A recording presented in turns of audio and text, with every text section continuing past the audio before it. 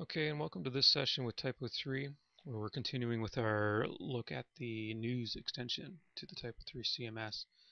And in today's session, we're going to look at how to add a new category to the backend system for news items, and then we're going to add that category to an actual existing news item or article that's already in the system.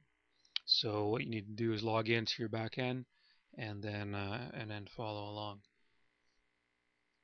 So I already logged into the back end and we're at a kind of a default view for TYPO3.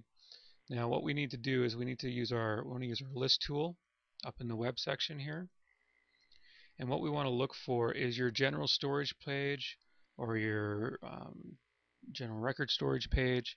Um, and it'll be when you click on it, it's the system folder for sure. And you're looking for a table view of database records for news category that we see up here. So once you've found that, what we want to do is we're going to do the long route first, and then we'll do the short one. So we want to create a new record. So we're going to go up to the top here and click Create New Record. And then in our new record list, we're going to go down and find News Category, which is right here. We're going to click on that. And that's going to open a fairly simple form. And we're going to call this Tutorials for a category title. If we wanted to, we could make it a sub category to an existing category, but we don't need to do that. And then the last thing we need to do is put in a description, and this is going to be articles explain how to do things. So just going to be a very simple description, and again, even the description is optional.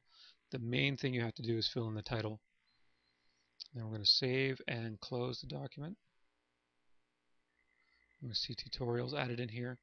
And then, of course, the short way to do this is within the table view of these news category records, there is the new record icon as well, which takes you directly to the form.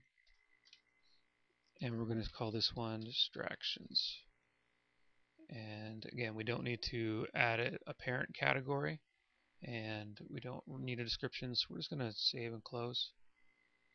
So there we've added two new categories into the system. Now what we want to do is we want to add or categorize an existing news article into using one of these new categories. So we're going to come over and we're going to find our blog post or our news items or news articles system folder. We're going to click on that, still using the list tool. Then we're going to edit an existing news record. Okay, and then we're going to use our relations tab. So if the general tab comes up here, click on relations. And again, the thing that we don't have to worry about, I'm going to put tutorials. And you see when I do that, it actually keeps what we have there. And you have the option to reorder these using the arrow buttons.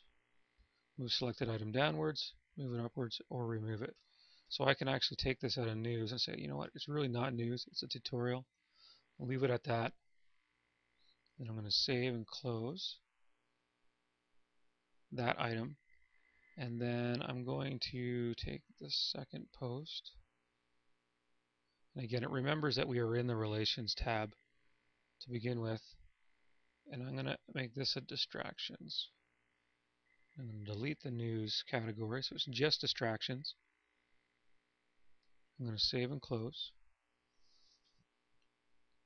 Now we're going to go back to the front end of the site. And as we scroll down, we'll see that, well, nothing's really changed. I haven't refreshed the page yet, so let's just reload the page. Okay. Now that the page is reloaded, you should see that the first article is now category belongs to is tutorials, and the next blog or news article is category distractions.